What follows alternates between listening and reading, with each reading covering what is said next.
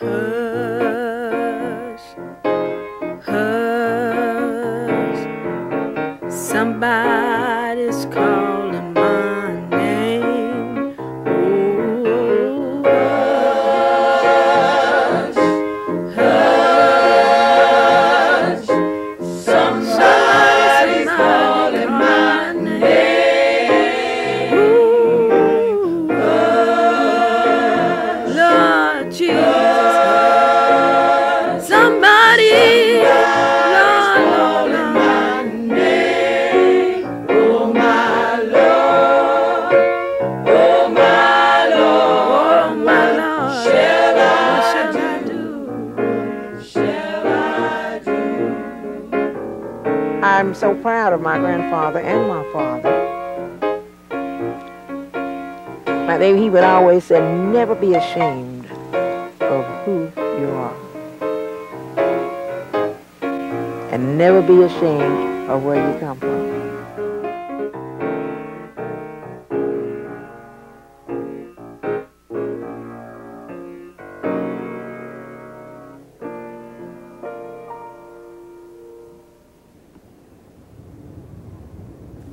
Bear Creek, Irving's traditionally black community, stands at a crossroads. On one hand, progress beats at her door, bringing bulldozers, better job opportunities, and skyrocketing land prices. On the other, development threatens a way of life that has nurtured generations with a sense of belonging.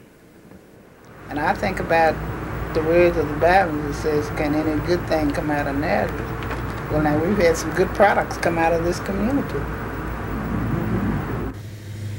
So I'm proud to be living out here. This is my home, and I'm proud of it. And I'm proud of being one of the first families that had a home in this area. And we are still here, and the property is still here. May not be next year, but it's still here now. So this I'm proud of. We've kept this land together. I love here. I've been around here all my life, and I love here. And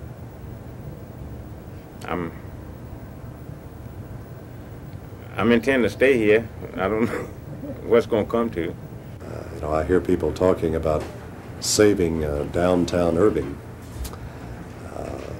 The Bear Creek community probably has more heritage and history than downtown Irving does, but there hasn't been the same concern about that. Life in Bear Creek has never been easy. Poverty still festers, just feet away from luxury. Unemployment still loiters, just yards away from commerce. And illiteracy still lingers, just blocks from education. But life in Bear Creek is easier than it used to be. As a young man, 91-year-old Walter Holmes picked cotton for 75 cents a day. From cane to cane. Do you know what that means? When the sun rises, you got to be there sitting there waiting.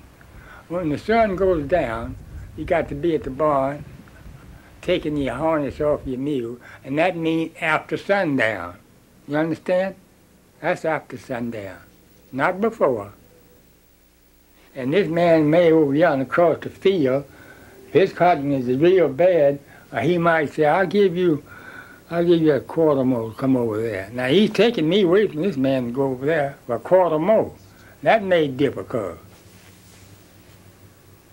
And quite naturally, in those days and time, you might not have to do that, and that makes hard feeling. Want the most. Then if he see you uptown this evening, he'll liable to whoop you till your head fall off. All such stuff is there. Mr. Holmes' grandfathers, Pinky Holmes and Jim Green, were born slaves. But in the 1850s, Jim Green became the first black landowner in Bear Creek. Holmes recalls his grandfather. He was a good man. He's good to his wife, I know that. He's good to his kids, good to his stock, good to all of that. The best. Keep it the best. In the 1860s, as black families began moving into the area, Jim Green started a mission. A freedom school was built next door. Many of the newcomers came seeking a better life after emancipation from slavery. Among them, Ben and Rose Dilworth. My grandfather was in South Texas, and I used to use the word migrate, but then they moved here.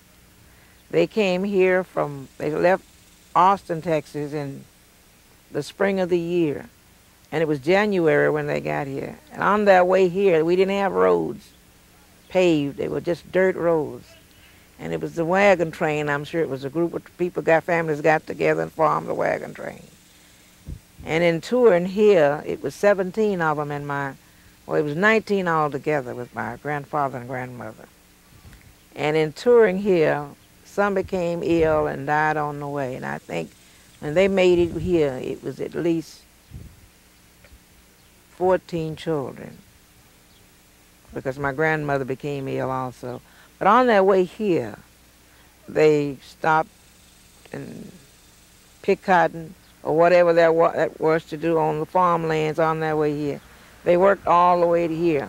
When they got here, it was in wintertime. Unlike Jim Green, most of the newcomers had never owned land. When they first found out about their freedom, they were happy. But of course, he nor his mother had been mistreated because they had worked in the house. But a lot of people were glad to be free. But some did not want to leave the plantations they were on. They didn't know what they were going to do. How are we going to make it? We don't know. They didn't have educations. We don't know anything but farming. And they had never farmed a farm of their own. They had never owned property of their own.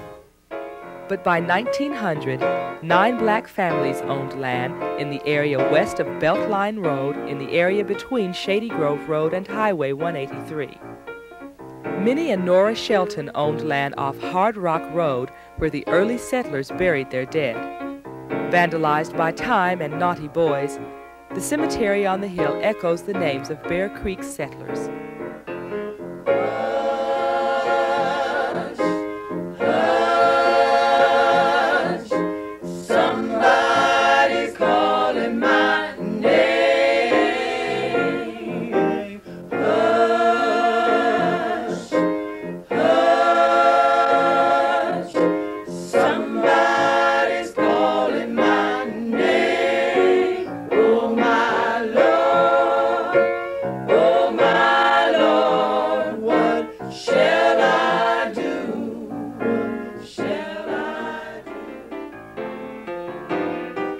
The newer cemetery at Compton Road and Conflans cradles their descendants.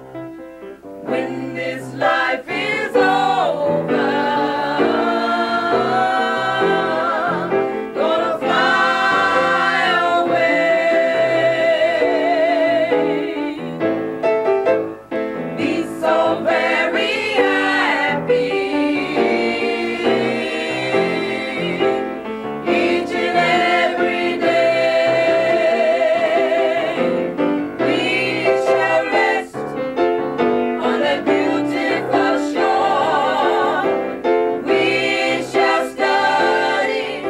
Although many of their children have moved to other areas, family ties keep calling them back. I bought this place here when they got older, where if anything happened to them, I didn't never want to see my mother and father suffer. So I bought this place next door to them. Close family ties bind 4 and 5 generations to Bear Creek. Dwight Green, a choral director at Sam Houston Middle School, lives on land handed down from his family. Green is working on his Ph.D. Members of the Lighthouse Choir he directs also trace their roots to the original settlers, the Sheltons and the Shivers. Robert Shivers says he worked day and night to buy his home and educate his children. Education, the privilege of the leisure class, eluded the older generation. Farm work. Not the only education I got. That's bad. Now you talking about bad, that's bad. And I see these young boys going up and down the streets now, should be in school, if they know like I know. Education is a wonderful thing. Farm work left little time for book learning. Well, we always had a responsibility. Our father, you know, when I was coming up, when I was a child, well, we had a responsibility. Even at home, we had, well, we raised hogs, you know, and we had 1 or 2 cows to milk, and we had, you know, mules, you know, to work, you know, the ground with. And we had chickens, and each one had a job, you know, such as feeding the hogs, cows or mules, you know, and well, it wasn't enough for everybody at one time, but it's like you would take time about, you know, say like I would feed, you know, this today, and my brother would feed next. We all had a responsibility and work, you know, we always had to work. We didn't have a whole lot of spare time to play, you know, and as children do today, you know. Across the street is where my father sharecropped with Mr. Hall for many years. He was in vegetable farm raising, cattle raising, hog raising. Sharecropping, farming another man's land, was a way of life for many people until after World War II. And without the family farm, many residents would have starved. Well, everybody, you know, worked, really mostly lived off the land, you know. We raised practically what we, you know, our, such as food, you know, stuff like that. Today, those who work the land do so because they enjoy it. Among them, Claudia Brown, who moved to Bear Creek from West Texas 13 years ago. Mrs. Brown sells her vegetables to supplement her retirement income. Kids call me the farmer. Like others in the community, she is not afraid of hard work. Lonnie Brigham runs a barbecue catering business. If you qualify for a job or position and you have this, the knowledge of the schooling it takes to do, whatever job is open, I feel like that you could obtain it. You should be able to obtain it, or they should be accept your application. But I feel like so many ones out here, you really don't want a job. Don't want nothing really substantial. You know, that's various ones, you know, I know that be around, begging around, is doing nothing. They don't want the job. Did they could go down and convince. I know I never had no problem. Anytime I wanted a job, I go out and get it. But others in the community say the commercial buildings springing up on Conflans Road are not hiring local people. We got plenty of jobs right here in the community that we live in, but we can't get them. They bring people from Dallas, out of town, everywhere else, and get them a job, but they can't get their own people, community jobs. There's nothing wrong with out here. Just no jobs out here. That's what's wrong. When I was coming up, most young people would take any job. But if you come and say, well, John, I need you to work. Next word I'm going to ask you, how much you pay? That's something blowed over or not. Says, how much you pay? Well, that ain't enough. I'll do anything that they put me on doing. I would do anything they put me on doing, you know what I mean? Yeah, whatever. But they just not hiring. I ain't nobody out here working. You know, they just don't, I guess they bring their own people in to work. I applied for jobs out here and they turned, you know, never did hear from them. The early settlers, however, had no trouble finding work. Well, this is what I do know for a fact. Grandma Ellison, I'd hear her coming through every morning. Not every morning, she come here every Saturday morning. Before we get up, call Papa, Pinky, Pinky, get up. And she said, Papa said, I ain't got no coffee. Well, he said, well, she said, I got to boot them on. I'm going to Grapevine. You see what I mean? Grandma Ellison walked from right down here, plumb into Grapevine. And it wasn't nothing but timber and stuff and wood. And so in the evening, about a little before dark, she'd come back. Now mind what I'm going to tell you. She had a 24-pound sack of flour, had it over in her head, over her head, and 2 buckets in her arm. Just walking it away.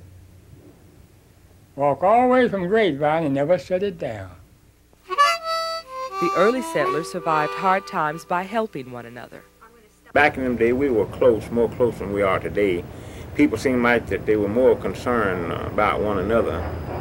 And they believe in helping one another, you know, when they could, and you know, they need help. If, like if just such, well, anything is, as I said, when we were, even our crop, when we raised a crop, a lot of times it would, it rained quite a bit, a lot more than it do now. And maybe that where one family had got his crop worked out before the rain, you know, had grass and weeds out of it, we see next neighbor, he didn't have hidden out, you know, we all pitch in, try to help him get hidden, you know. But when times were good, Bear Creek knew how to have a good time. All the families that were brought up in this neighborhood, the south side, north side, we'd all come together and have a big fellowship picnic. You know, it'd be on Sunday. We'd have a big picnic dinner. And we'd meet the folk we haven't seen in a year, and sometimes 2 or 3 years. But see, you don't have that now. You got a center over there, but the center just don't take the place of fellowship under these trees. During the 20s and 30s, blacks came from as far away as Euless and Grapevine to celebrate Juneteenth in an area off Gilbert Road known as Spencer's Prairie. They danced all night long, and when they weren't dancing in the daytime, they would stage like you would call them playoffs, and we just said then we'd have 3 or 4 baseball games in the run of a day. Today, the vacant lot next door to Townsell's Grocery still reverberates with fellowship. Nobody want me nowhere. I'm a hey, Pop. Together. But they 3 here together. Yeah, they do great. Fonzo, act me. You broke it too. Yeah, give me 10. Well, you got 10, you can still have it. Give me 10, get up. Y'all ain't on the board, then. Well, what they got, they ain't having 20. Come on, let's go ahead, Pop. You playing or you going? Man, you ain't got nothing. You ain't got nothing to replay. Inside, Jackie Townsell serves lunch. Well, let me serve these people and I'll be right back. All right, take your time. I'm in no hurry. I ain't got nowhere to go but home.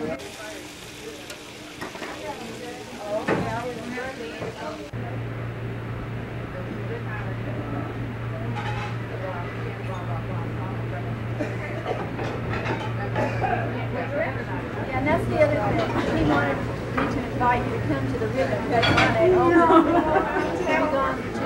Yes, I sure will. I'm leaving Monday. They don't want me back till Thursday.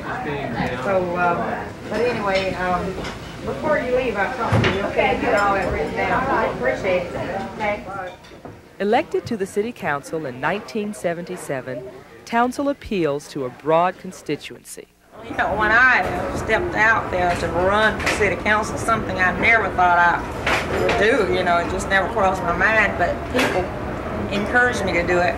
And when I decided that I was going to give it a shot, well, I felt like that being black and being a woman was definitely against me.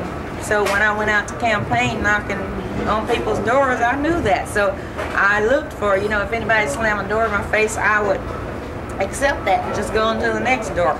So it really didn't happen that way, though. You know, I had a real good reception. That's what made me run the second time after I lost the first time. Bear Creek is one of the most perfect examples of what man and woman can do and what the people of the black community have done to bring themselves into the mainstream of current political life. Jackie Townsell is a shining example of how a reasonable person can achieve and be elected to public office and be concerned about every citizen regardless of race or color or creed, as she has demonstrated over the years. After graduation from 8th grade in 1954, Jackie Howard married Jimmy Townsend. She was 15, but even in her teens, she dreamed of doing something for her community. When I first moved here in 1949, it was February in the wintertime, and the roads were, you know, just muddy. And you had stumps in the roads, you know, it was just dirt roads. And people had to park, those few that had cars, had to park your car up on the main road or walk down to your house, you know. It was that kind of a place. Yes, about 11 what? 63 for some point. And I hope you enjoy those. It really stems from my father and his interest in government, I think. As I was growing up, you know, he always had a deep interest in government, but of course, he felt that there was nothing he could do like contributing because of, you know, back in his day, things were just not as good for the black people as it is today in regards to being able to have your freedom to do what you want to do. So he talked about a lot of things to me all the time and read the newspaper constantly and try to keep up with what's happening, you know, in Washington and everywhere. So he and I talked about it. My other two sisters didn't really have that much of an interest in it, but I did. So anyway, as I grew older and I got married and all this, then I decided that I was going to join the PTA, and in the meantime I was already working in the church, serving as the church secretary, and I just, you know, things like that. Just one thing led to another. I like being involved where people are doing things and getting things done, so it's just mushroomed from one thing to the other. I look at these young people and I say to myself, boy, if I had had that kind of opportunity when I was growing up, boy, there's no telling what I might not be now, you know. And I tell some of them that too, but I really think that they ought to grasp the opportunity that is out there for them. It's just so many things, so many ways that they can get help to be anything they want to be. The desire to help young people realize more of their potential inspired another newcomer. In the 1960s, Kenneth Hearn helped launch the West Irving Improvement Association. I saw a history of poverty, and you know that cycle needed to have been broken. And the only way that I saw the cycle was going to be broken was to get involved and let people see themselves in a different light. To make them see that they could accomplish things in life. The idea grew from a Montessori school at the corner of Jackson and Davis. Hearn appealed to the Irving business community for money to buy land for a larger building and a ball field. $150,000. And it came from various organizations, individuals, different service organizations within the city of Irving, the Irving JCs. We received monies from as far away as New York City. I felt I was on a mission, and I felt good about it.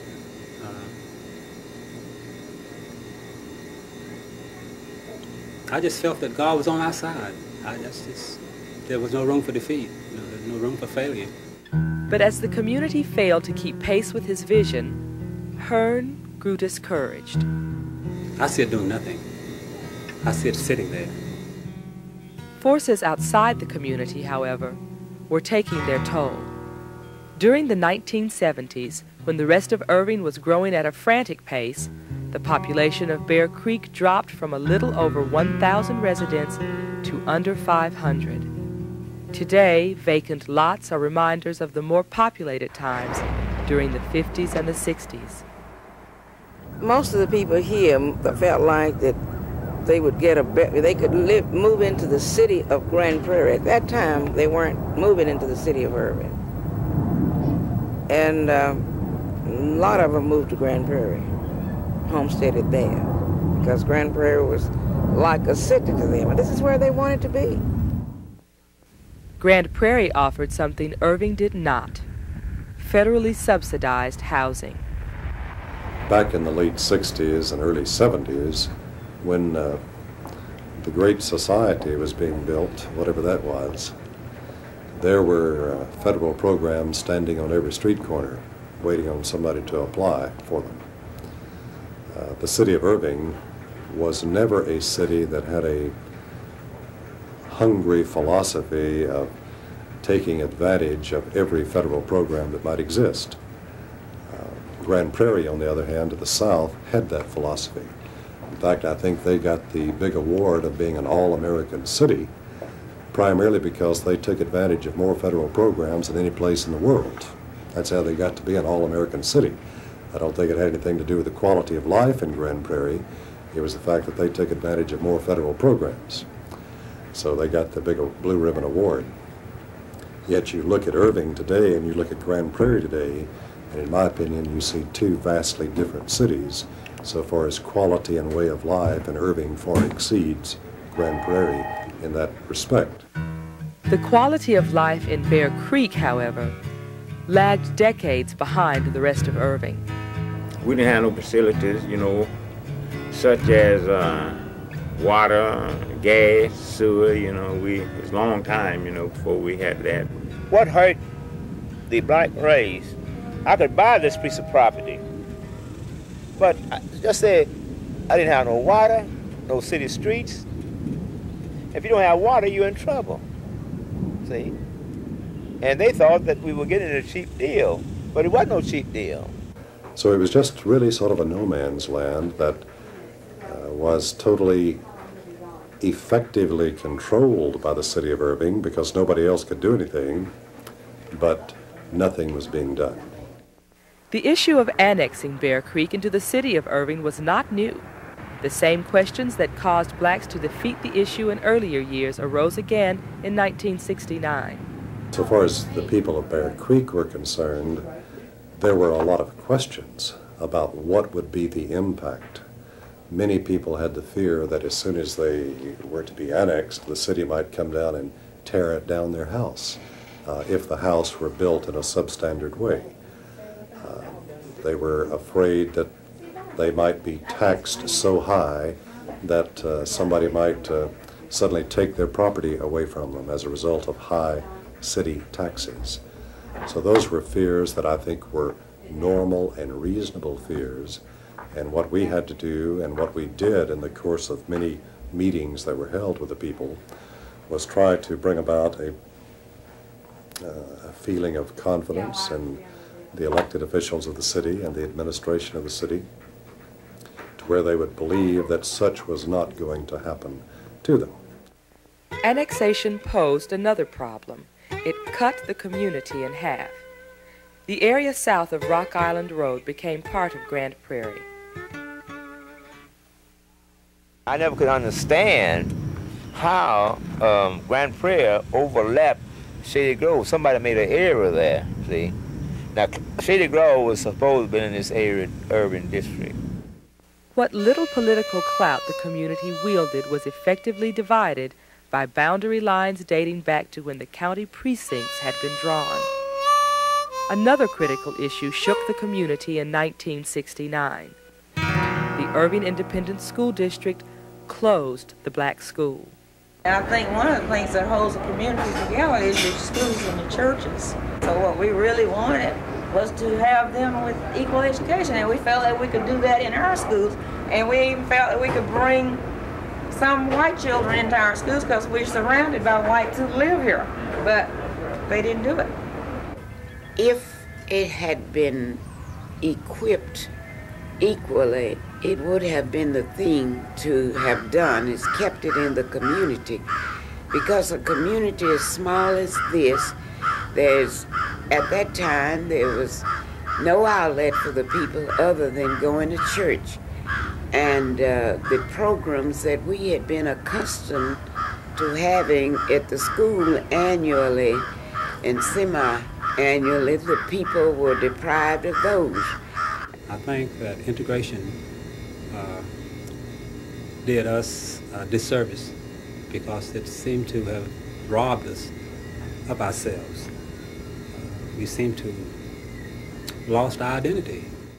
For 100 years, the black school had served as a unifying force in the community.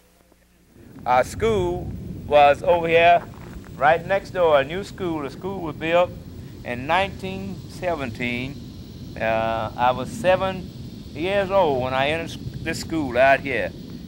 Sowers 2, a one-room schoolhouse with an outhouse and well, educated youngsters through the 8th grade. I felt as a student that the quality education that we received, and I'm presuming that that's what you're speaking of, was much better then than it is now. Because I know they were getting paid, but they cared for you as a pupil, or as a student. They wanted you to get it. You think about one teacher with 80 students, and they all go to high school. Most of the bulk of them finished elementary school, went to high school, and some of them became teachers, engineering, or what have you. They were well concerned about the children. Despite the odds, a number of graduates went on to Booker T. Washington Technical School in Dallas, some to college, a few to graduate school. Yes, you had to foot your own bill. You had to catch a bus, ride to Dallas, or either catch the streetcar or walk to Booker T. Washington High. They went to the same school, high school, that I did. In 1949, the school burned after a boy sent to light the furnace got the fire too hot. The community rallied to raise money to buy land for a new school at the corner of Jackson and Davis. Robert Stewart, the first land developer in Bear Creek, donated a 2nd acre.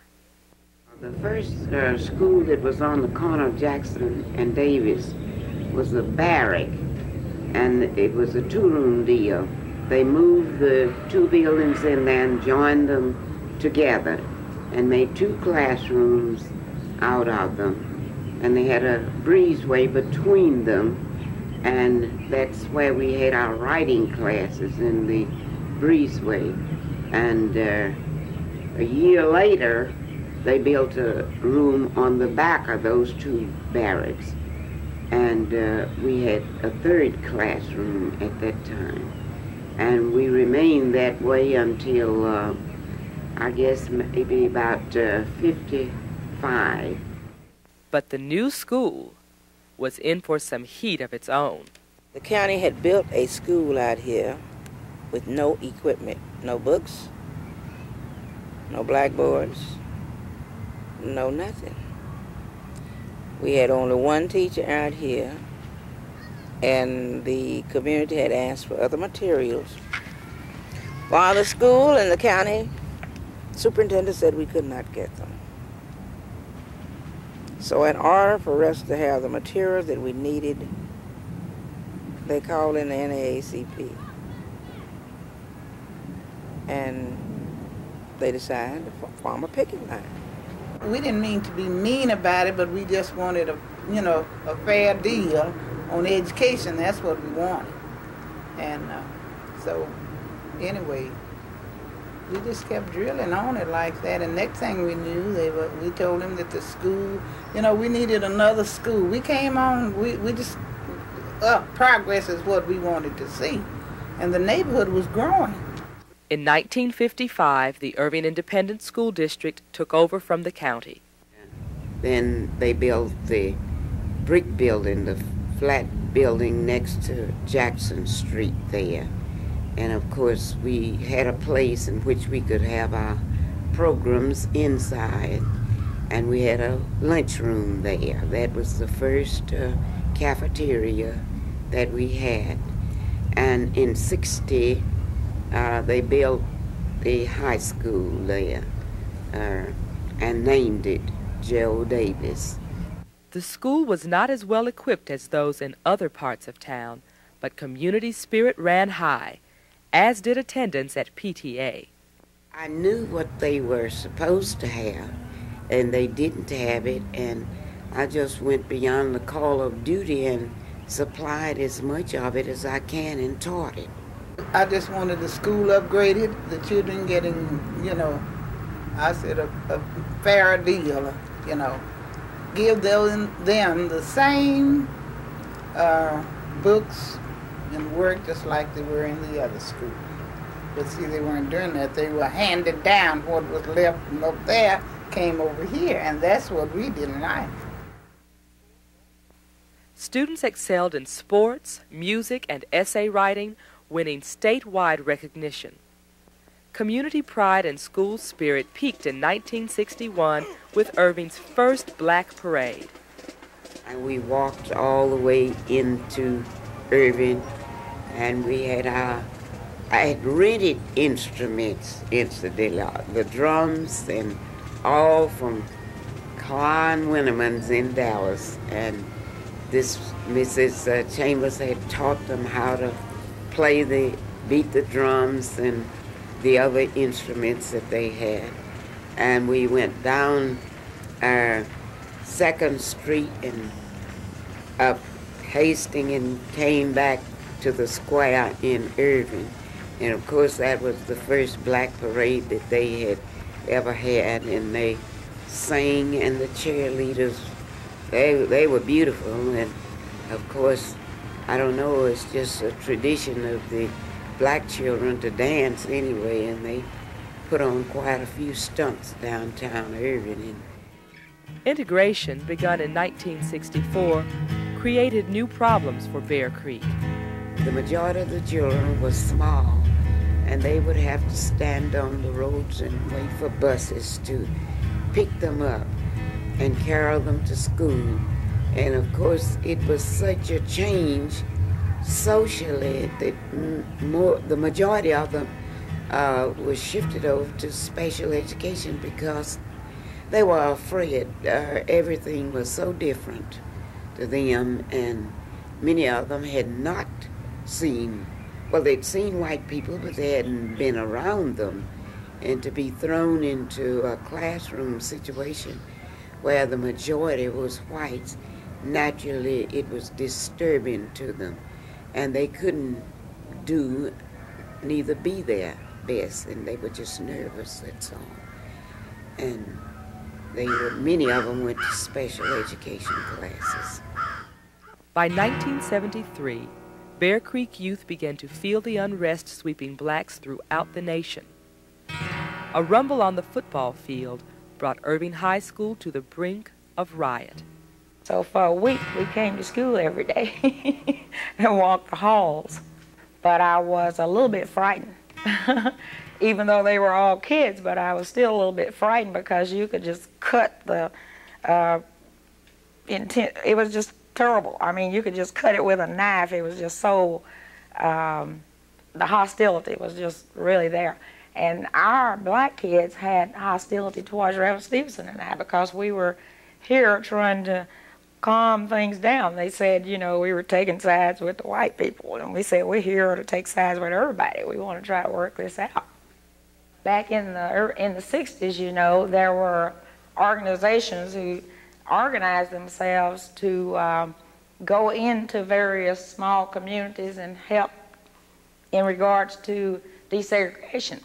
Well, at this particular time, all of the kids were aware of that, and they were aware of the various groups. And so they used that to frighten the kids here at the school, to let them know that they were not alone. The racial tension of the late 60s and early 70s can be traced to an earlier era. I had an uncle. Lived on a white man's farm. And my uncle had kidney trouble so bad that he couldn't walk from the end of that door.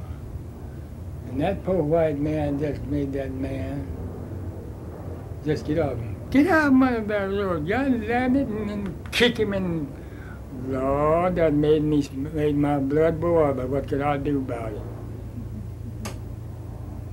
Kick him. Had a Winchester on the back of his saddle and a .45 in his hand. I think that's ridiculous. I don't care what the hell. That's ridiculous. Ku Klux was bad. You couldn't be out after night at all. And you got to be living on a mighty good white man's farm for him not to get you. Despite the Ku Klux Klan, many blacks regarded their white neighbors as friends. It's always been a good spirit, but no race trouble. No, not a bit of race trouble. Dr. D.W. Gilbert was a major landowner in Bear Creek. When he died in 1930, a Bear Creek woman wrote this letter to his son. We, the colored people of the surrounding community, regret the passing of this great man. We feel that we have lost a friend. No greater man ever lived. We found Dr. Gilbert to be honest, faithful, and true to his word. In sickness, he has been with us. In trouble, he has never faltered. He was the father of our community. I talk about it because my grandfather was a slave, and he taught us all the beautiful things about life, like not to hate, because it was something that, by him being a minister, he understood it better than we did. And by him being a minister, he told us that we weren't the only people that had been slaves. Religious roots run deep in Bear Creek. Greatest strength in my life, when I met God. This is a church where I went to in the beginning of my early life, and you had to walk up the steps. They had a porch there, and then you entered the sanctuary and walk down inside the church. An awful beautiful church on the inside. Jim Green's mission grew into the CME Shady Grove Church, founded in 1882. Allen Chapel across the street also dates back to the 1880s. In 1941, Mary Jane Morton helped found the Ben Washington Baptist Church, pastored by Reverend J.L. Lott. For 4 decades, it has served as both a spiritual and civic leader in the community. Today, the church ministers to blacks all over Irving. In 1948, Reverend and Mrs. Elijah Stevenson organized the Evergreen Baptist Church.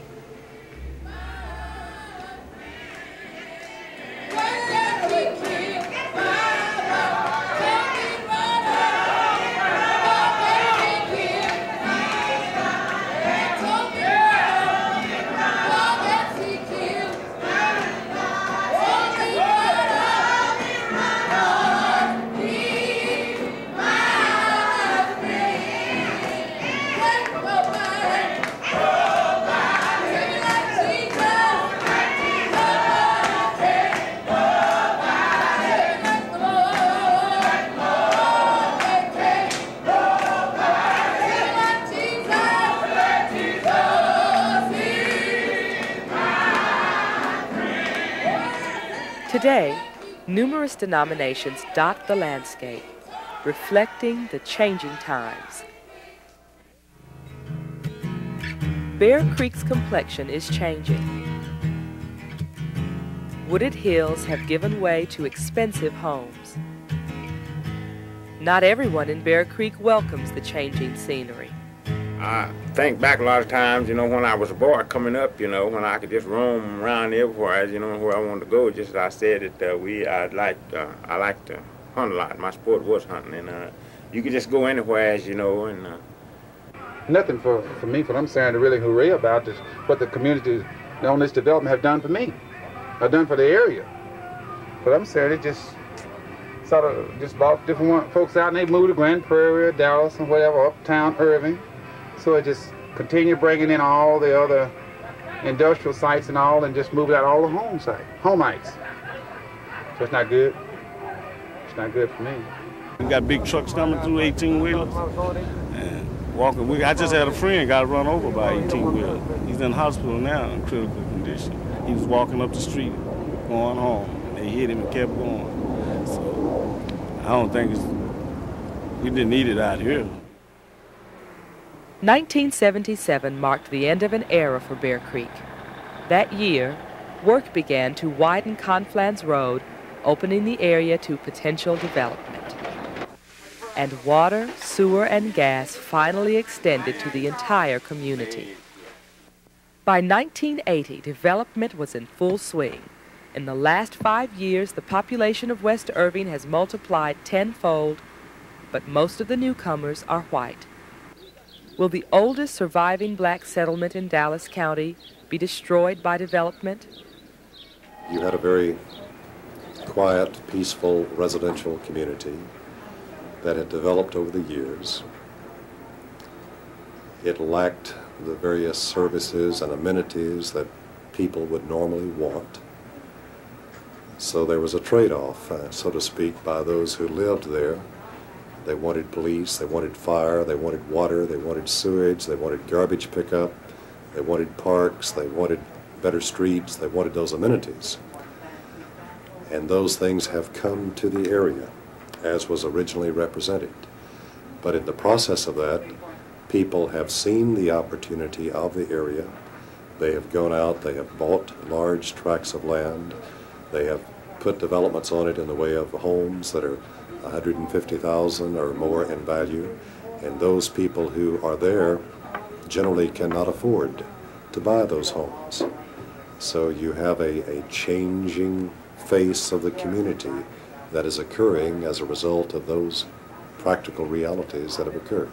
Well, they've always wanted this place. There's always somebody trying to buy the whole lump sum like they are now. You see, they'll say that they want to buy, but they say, now, we can't buy unless all y'all sell. In other words, that means all of you got to come together, see? But when they came out here before my place, I got to make 2 or 3 trips out here. And they was telling me about where I could get me a brick home for about $110,000, $15,000, how nice it was. And I said, I lived all these years in a frame building. And I said, not too much different in a frame than a brick. And I said, I think I'm going to spend the rest of my life right here. As you drive around the area now and put aside the homes, the new homes that have been built by large developments, there are probably 5 or 6 new homes that have been built by people from that area. They offered me, I think, $159,000 for it. They said, Reverend, you can go buy your brick home and sit down. I said, that's just what I don't want to do, sit down and die. Well, for the future of Bear Creek, I hope to see us continue to be upgraded in the way of streets and things, and better housing for some of the people here. And I'm working right now real hard towards trying to find someone to come in here and take a look and see at building some type of rental property for people in here. Because we have a lot of our young people who, when they finish high school, they move out to other communities because we don't have that. The way they're building these new houses and stuff, yes, I would like to live here in Bear Creek. In the next few years, I would like to see the light, the ball field over there, with the lights where they could play ball at night or soccer at night. I would like to see the building renovated. I would love to see a kindergarten. Let me see, I don't want to say kindergarten. I would like to see a Head Start school back over there. Head Start school. I would like to see the senior citizens out here more active.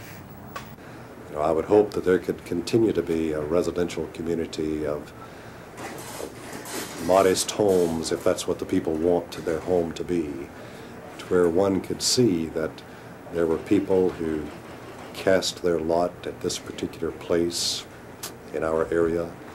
They worked, they farmed, they gardened, they struggled, but they achieved and they raised their families, and they made it without all of the modern gadgets and conveniences, simply showing that it could be done, and it was done in our past by those who came before us. Don't let the neighborhood just die, That's what I feel like. I have peace of mind out here. I'm content. And when I say this, as my Bible tells me, whatever condition you're in, be content. And you can overcome anything. So, when the time comes, I will. But then you don't lose your heritage. You always keep it.